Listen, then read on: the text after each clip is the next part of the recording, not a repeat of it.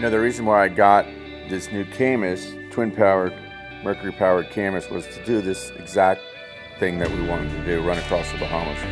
Taking smaller boats across many times, you know, always had a buddy boat with you.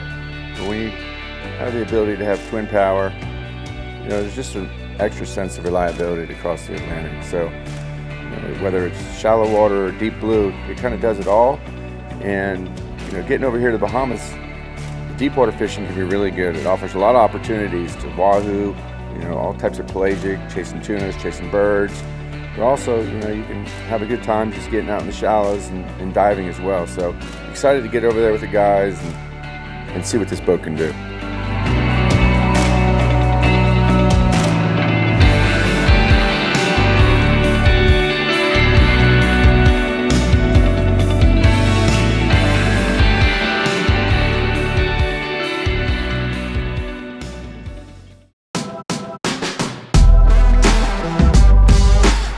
All right, we just made the crossing, ran the new 28 twin Caymas across the big stream. Here at Blue Marlin Cove, we're in West End. Justin, he's very familiar with this place. His uncle actually owns this place, so it's cool to come over here with someone with some local knowledge. Jackson, who fishes with me all the time. It's kind of a boys trip, weekend trip. You know, really the reason why I got this boat with these twin motors, open ray radar, is to come over here and do these things. It's obtainable for a weekend trip or just a quick getaway is kind of what we're doing, and just gonna keep it light, try a bunch of different stuff. Little deep dropping, little diving, and maybe try for a wahoo along the way, see if we can get lucky on one of them. It's gonna be good. So just a quick 78 mile run across the stream, and it's kind of late afternoon. We didn't leave Stewart until 12 o'clock, so it's a little after 4 o'clock now, but you know, this is a great time to come out here and targeting the species that we want to target. Late afternoon, early morning is always a good bite, so get on that late bite. And see if there's blackfin are up on the surface, maybe a wahoo there, the tail end of the day. Should be good. All right, we're gonna have fun either way.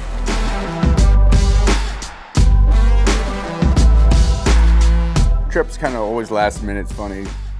You know, you try to plan things out ahead of time for production. It never really works out because you're always at the mercy of weather. So if you get a weather window that opens up, and that's what we had, you know, I started making some phone calls.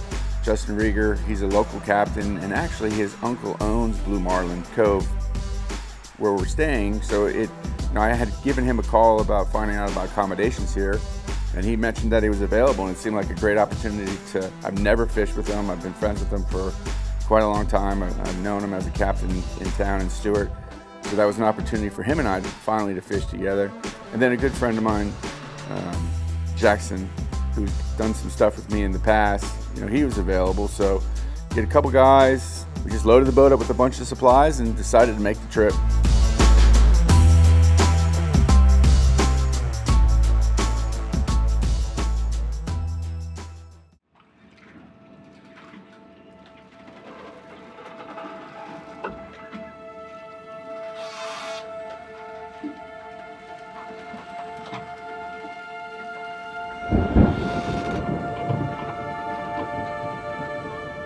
Yeah, you're at the mercy of the weather. Anytime you do a trip like this, you can have the best laid out plans, but you don't know until the morning you wake up when you look at the radar, there could be a thunder cell. You can look the night before and it looks like, oh, sunny skies, and you wake up that morning and it's an ominous thunderclouds and you see lightning off in the distance, and you know, you think you're gonna have a window and you hope that it's gonna dissipate, but there's oftentimes you get out front and start to fish and the weather closes in on you. So that's what I'm saying, you constantly have to be aware of it. We got rain coming though. Woo! Coming behind us.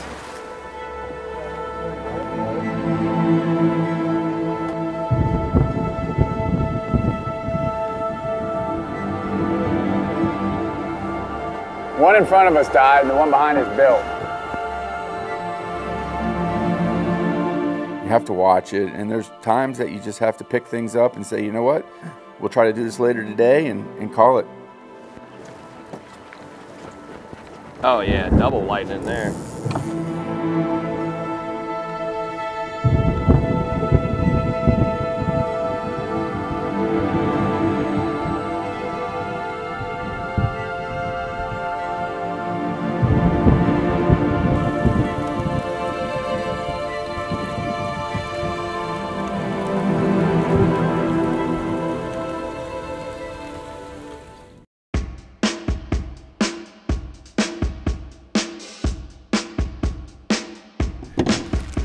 It has been storming all day. I'm gonna do some spear fishing. That's what you do here in the Bahamas. We're right out front of blue marlin, 30 feet of water. Never know what you're gonna see. Some hogfish. Just relax, breathe up, easy down, have somebody with you. Pretty simple, I hope. We'll see. But this is the place to do it.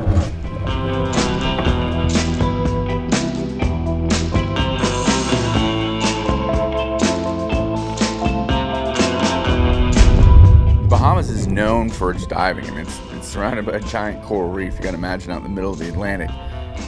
Whether you're just out there sightseeing on the reefs or you're hunting, it's a great destination to come to get into the water and discover that there's so much to offer underneath the water that most people don't even realize. And there's different areas that you can do it. You can come here with the kids and you can dive as shallow as 5 feet of water, or you can get out there and there's guys that push the limit, deep water, spear fishing. So there's different opportunities for different levels of expertise.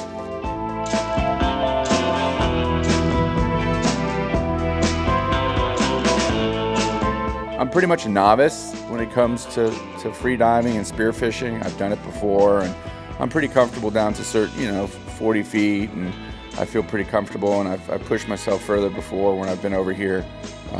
But it's not something that I do often, but when I have the opportunity to do it, I love it. And you can get out there with a 3-prong spear, just selective of the targets that you're going after, and you can easily, catch enough fish for dinner. I've never eaten lionfish. They're invasive on the reefs, so they're a good thing to try to eradicate. So any opportunity that you can get to take one of those is one that we will take. And I was really eager to give it a try, as a table fare. Apparently they're excellent edibility, so it was something that I wanted to do. And when the opportunity was there to take one, I was definitely going to do it. George shot a nice lionfish here. These guys have poison that's contained in these spines here and here. So when you catch these, I like to go ahead and cut those spines off, because even after you cut it off the fish, they can still get you. A pair of shears, start at the back, cut up those dorsal spines. Right there, flush with the spine. Make sure you remove them all. Make sure none of them fall in the boat, because like I said, even after you cut them off, the poison's still contained in the spine. It can still get you. Now you just throw him right in the ice box like that. Easy fillet later, nothing to worry about.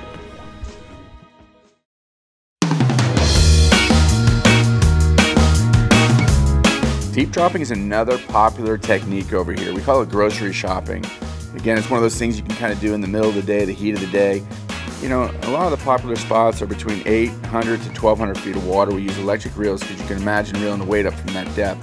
So we get these hooker electrics, we drop them down, multiple squid rigs, or you can use barracuda bellies as well. And you're fishing for all types of deep water snapper and grouper, and it's a great way to get food for the table.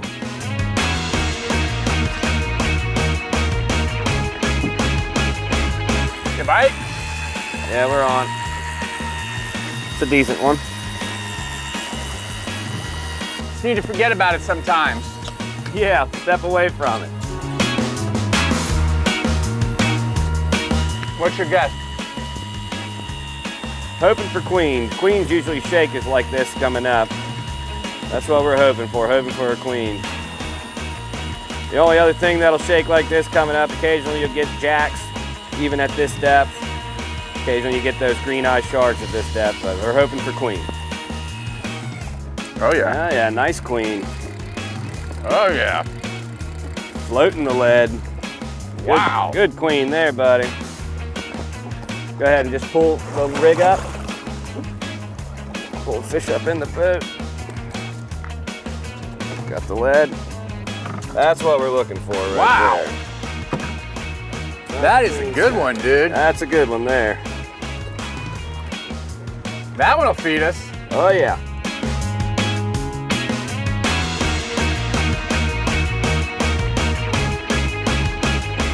Look how pretty that thing is. It's the size of their eye for seeing in that depth. There's no light down there. All these fish usually have a big eye. Nice one. Nice queen snapper. That's gonna eat well. Oh yeah. Put him on ice.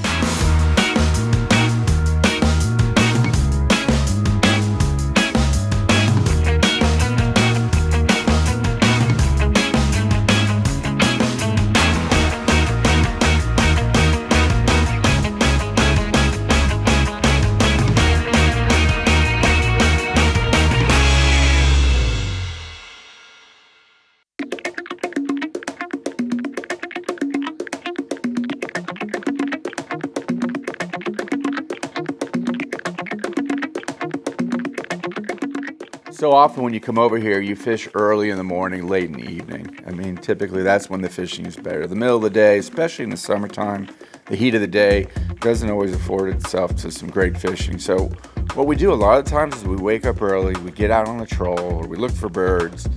You spend several hours in the morning doing that, and then those pelagics get back out there, the birds start flying. It's a good opportunity to either high speed or go look for pelagics or look for birds for tuna.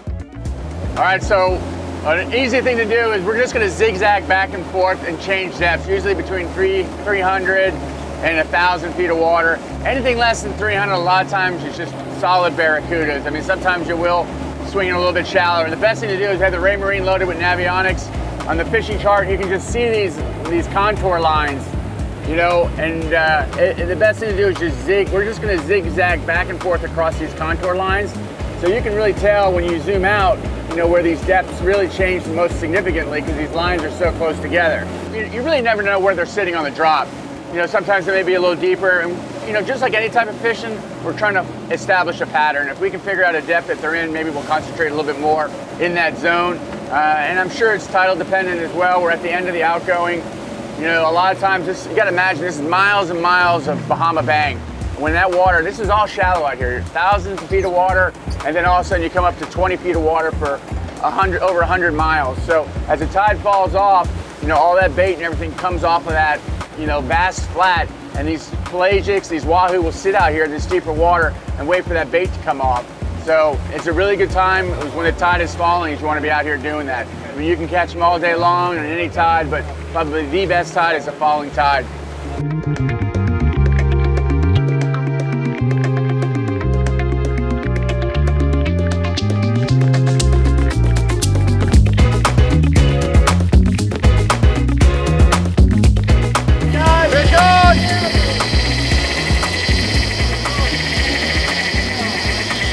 Start clearing.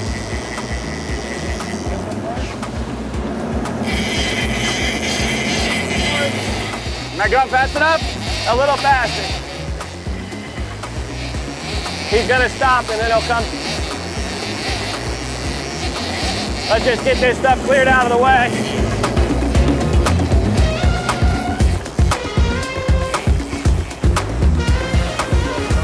Got one on. Still taking a little line. Man, we've been trolling for a couple hours without a bite. Made some zigzags, just started to get some really good marks. As soon as we got a good mark on the machine, boom, the long one got hit. Seems like a decent Bring fish. it back a little bit more there, George. These fish here, as you're pulling them along, you always want to keep forward motion with that lead on there. You don't want him to be able to come forward and beat the lead and create slack between your shock leader and that lead. So eventually what will happen, majority of the time, is he'll eventually come to the surface here. You'll see him, his mouth will fill up with water. Seems like a pretty decent one here. And when this lead comes up, starts to come up out of the water, I'm going to speed you up just a tiny touch. We got a wahoo! Woohoo! He's spinning on me here. So what do you want me to do? Jackson, get to the wheel. Get to the wheel, Jackson, and turn it left. It's coming, George. Stick him, George. Yes, sir. Good stick, George. Watch Nice! your feet. Wahoo! Watch your feet. Woohoo! Yes, That's what we sir. came for! Yeah! That's what I'm talking about, baby. Yeah! Woo! Good stick, George. Nice stick. Here, I got your gaff. That's it right there. That's why we come to the Bahamas. You! That's what I'm talking about, George. Woo! Yes, sir. Let's get it. Ah, I made the show right there, baby. Yes, sir. Good fish. Look at the stripes on that thing.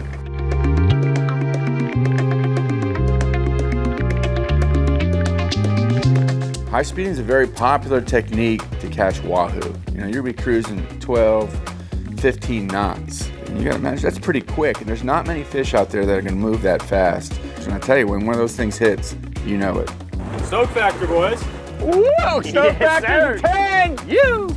That's what I'm talking about. Nice Bahama Wahoo. All right. There's one in the box. Just fits. You. Yes, sir. That's what I'm talking about. Bahama Wahoo, baby.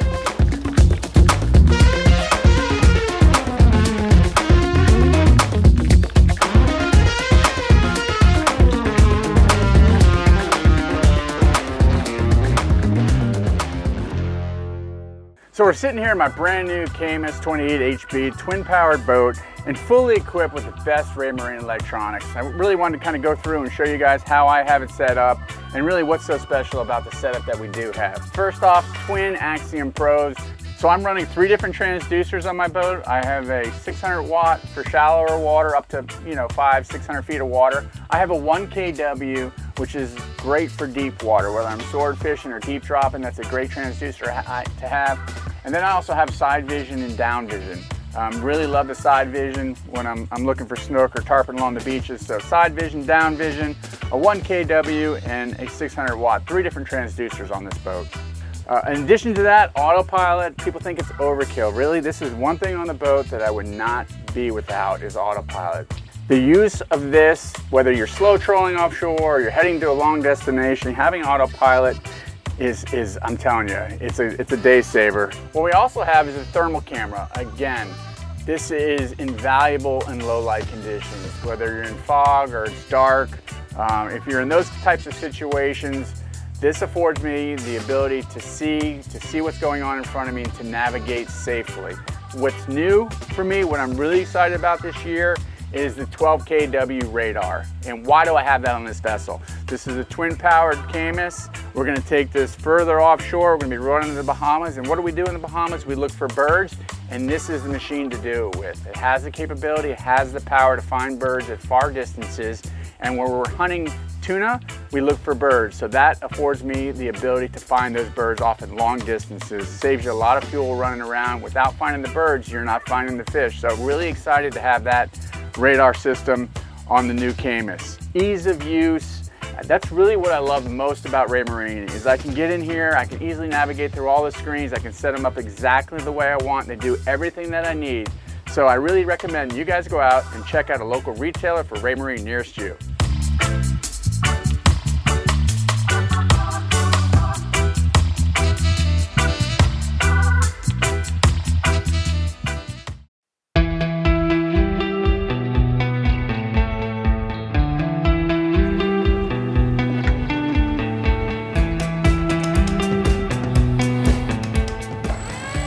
There he is.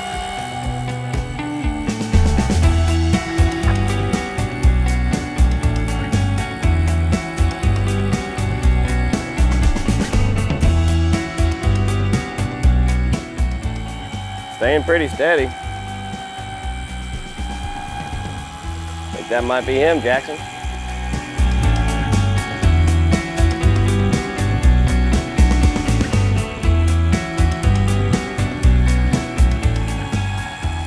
I think we might have multiples on this one.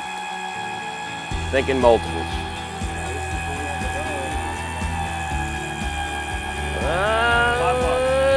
It's multiples, but it looks like maybe a grouper on there. Yeah. Wow. That's what we wanted. Wow. Nice grouper right there. Yes, sir. Slide and grab that rig. Wow. Little queen on the bottom. This is actually a stolen. Yeah, check that out. Wow. Look at that. See the spots? How cool. When we say grocery shopping in the Bahamas, this is where you go. Get the hooker electric, drop it down 1,100 feet, and you bring home dinner.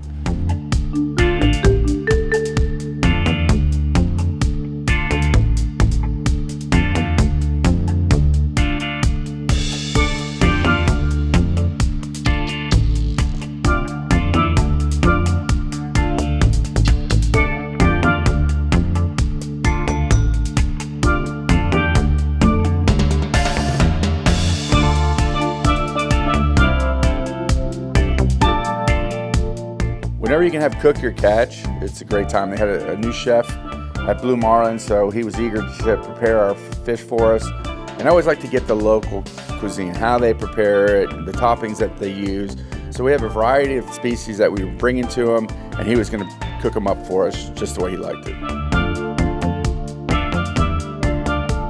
It was a great getaway with the guys. It was a boys' trip to run over here, jump in the water, do some diving, do some fishing, and just have a good time hanging out. I got this Caymas. This is the first trip that I ran across in this boat, and it's not going to be my last.